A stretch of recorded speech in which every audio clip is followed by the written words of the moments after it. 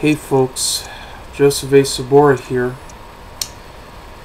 Well, it's been 20 years since I've seen this movie, and 20 years that I had to waste my time with, and I had to say I was never impressed by this movie. I was never a big fan of it, and frankly I hated it ever since I've seen it when I was a kid. But I'll tell you this though, it makes it one of the worst masterpieces I've ever seen. And that has to be the one I'm going to be reviewing today, called The Good Son. Yep, that's right, The Good Son, which, yeah, like there really is a good son. Well, I could tell one is, but okay, I'm not going to waste my time. But it's The Good Son that stars Macaulay Culkin, Elijah Wood, David Morse, Wendy Crewson, Quinn, Daniel Hugh Kelly, and Jacqueline Brookes. And I just find it shocking to believe because the director of this movie, by the name of Joseph Ruben, had directed the movie Dreamscape, which stars Dennis Quaid as a character who invades people's nightmares in order to save people from them. Yeah, it's basically the type of movie you really want to see, especially the scene with the snake man, and of course the scene with the construction worker being stuck and he was about to fall. That was one of my favorite movies as a kid, and it happens to be the second film to give it a PG-13 rating after Red Dawn. Yeah, it came out in 1984. A few years later, he directed the movie called The Stepfather, the original film, with Quinn, who later appeared in the TV show Lost. And yes, he's a very good actor too. Happens to be one of the best thrillers ever made back in the 80s, which eventually spawned, a few sequels, most of which he had been in. Yeah, it was a great movie. I really enjoyed it. I guess part of this genre that he was doing with the horror genre started with Sleeping with the Enemy with Julia Roberts and Patrick Bergin, along with Kevin Richardson. And while I have to admit it is sort of an intriguing thriller, it does have some problems. So I gotta admit, the whole idea of an abusive husband becoming a neat freak. Yeah, he wants to get everything all neatly so he doesn't drive himself so crazy. Ever since he directed that movie, he's been getting worse and worse as years follow. Because that's when the movie The Good Son came along. I just didn't like this movie at all. It was stupid, ridiculous, pointless, predictable. Just a totally waste of time, followed by a cliffhanger ending. It just pisses me off so much. I just totally hated this movie a lot. And trust me on this one, it's even worse than the movie Mikey, the 1992 film with Brian Bonstall. Yes, and I'll tell you one thing, it's far from worse. It's a terrible film. Yeah, because back in the 90s, we were getting movies sort of like this too, about kids becoming psychopaths. I guess they're trying to follow in the tradition of the movie The Bad Seed. Yeah, one of the earlier films that came out in the 50s, I believe, that started the whole trend of kids becoming psychopaths. It's just totally unpleasant to watch. Although The Bad Seed was a good film, though, at least. But it doesn't work in the 90s, that's for sure. Or any other year. Because we had a movie called The Orphan. And I'm telling you, I'm totally not a big fan of these movies. They just totally suck. But anyway, and as ridiculous as this plot is, it definitely has the writing of a bad TV movie of the week type. And it just didn't work at all. I didn't buy the whole thing whatsoever, but I'm going to get to it to see how stupid this writing is. Because I'm shocked to say that the screenwriter of this went on to do the movie in 2007 called Atonement. So yeah. Well, let's get back to it.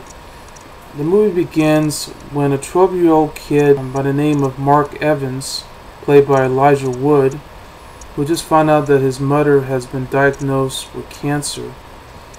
And unfortunately, she was dying very rapidly at a hospital in Arizona. Unfortunately, he made a promise that his mother wouldn't die.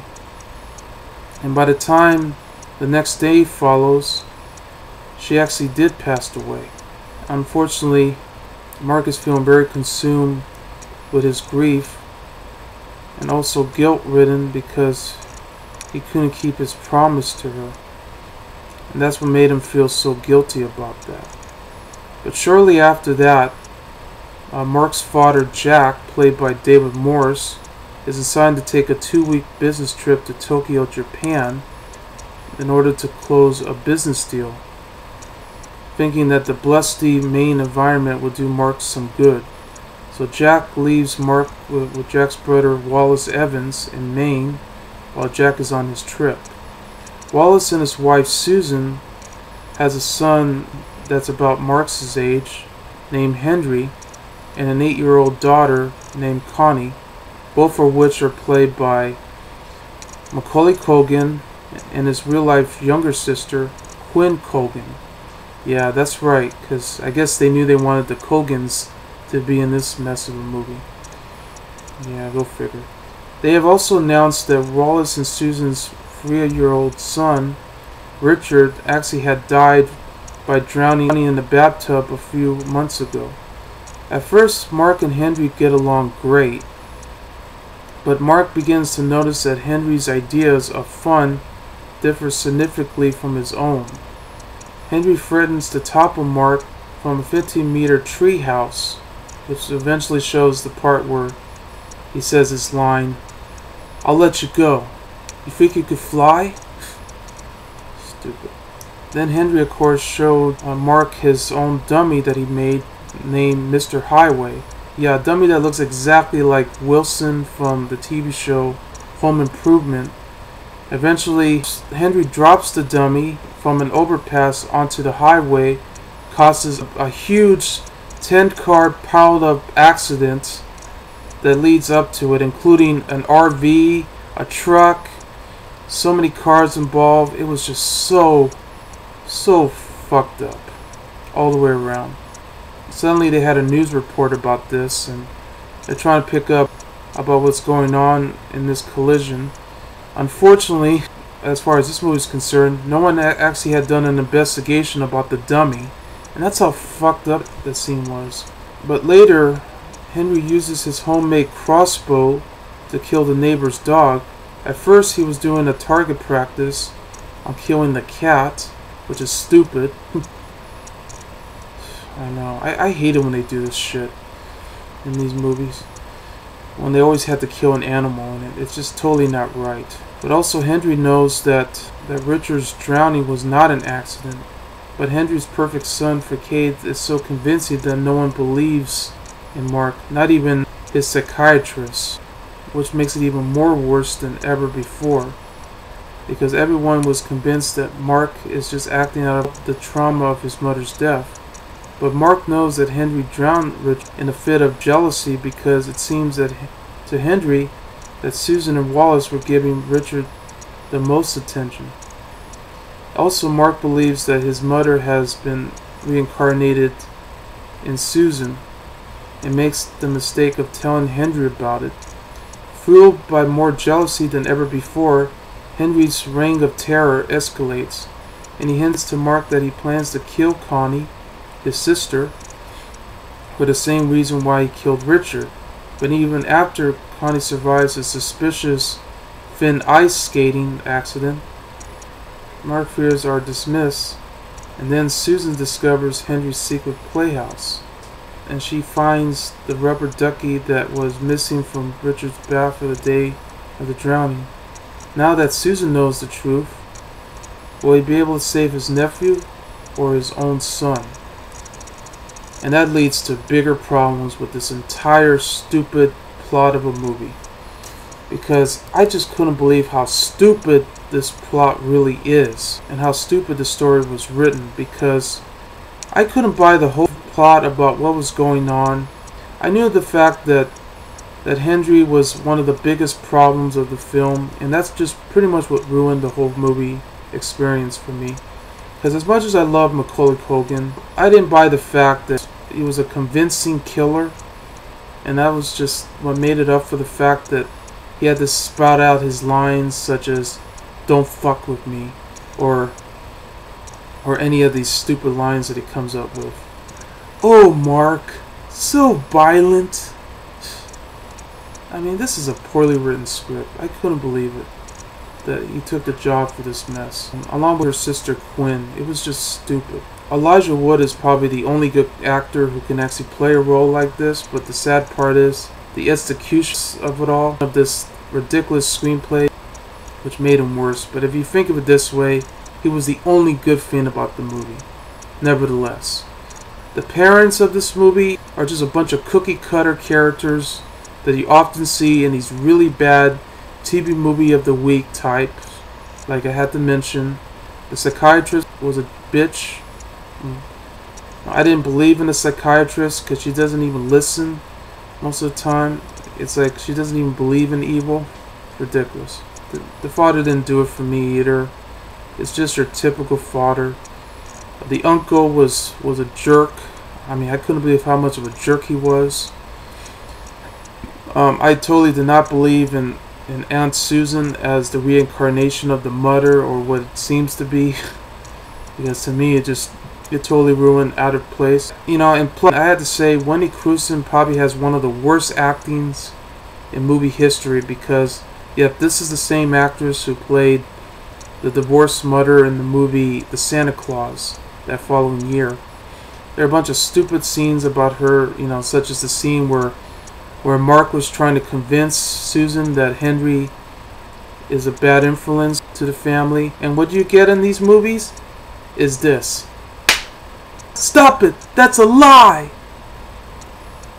Seriously, do I need to see that crap in movies like this? Exactly. And also the worst part about this movie, though, was the cliffhanging scene. Once they found out the truth about this, what do you get? A scene where both of them starts to fight. Macaulay Culkin throws a huge boulder, a huge rock. Oh boy, this is so messed up. Threatening to kill her mother, Susan, who just pushed her into the cliff after pretending that he died. You get the scene where Susan tries to carry both Elijah Wood, character Mark, and Macaulay Culkin's character Henry. And guess what? Henry dies. He falls all the way down into the ground. And, yep, he lays there all the way dead. And then we get the end narration where he says, "And Henry's gone, and all kids are safe." Yeah, blah, blah, blah. Oh, this was such a terrible movie. From beginning to end. And I'm so ashamed to see two good actors being stuck in a wasted script like this. But all I had to say, though, is that after this movie, Macaulay Culkin's career hasn't been improving very well. Well, I had to admit, I did love The Pagemaster and Richie Rich. And to be fair, I did enjoy Getting Even with Dad. His career hasn't been the same since. Oh, also, the Nutcracker was another one, but that didn't do much for me. But, yeah. Since then, he hasn't been in movies ever since because he decided to quit acting. But that was his choice, of course. So, and meanwhile, Elijah Wood had another movie called North, which unfortunately a lot of people hated. But I'll tell you which is worse, this movie or The Good Son. I say The Good Son was worse. But I have to admit, I had to be fair, I didn't think North wasn't that bad, in my opinion. Of course, Elijah Wood went on to bigger and better things, such as the Lord of the Rings trilogy, and many others. So it's good to see that he's still acting. He's also in the TV show called Willard, which is on FX. So it's really improving. But I gotta admit though, it did have some beautiful landscapes that they had in the film that went from Arizona to Maine. It does look beautiful. I agree with those shots that they have, but it just couldn't cut it one bit. Although I actually did notice that the treehouse scene that they had in the movie, believe it or not though, was actually filmed in Maryland. Shocking to believe, because I just saw a video of Sean showing the location where they filmed the treehouse, and I'm shocked to believe that is the same treehouse that they used in the movie. But other than that though, it was so ridiculous. I just couldn't believe I had to sit for this mess. And it's been a long time since I've last seen this movie, and I couldn't believe how long it took me, because it took me 20 years. 20 fucking years to sit for this mess again. And it didn't change my mind a bit. It was a terrible movie. So anyway, I give The Good Son 0 stars. I'm Joseph A. Sobora, and I'll see you later. Bye.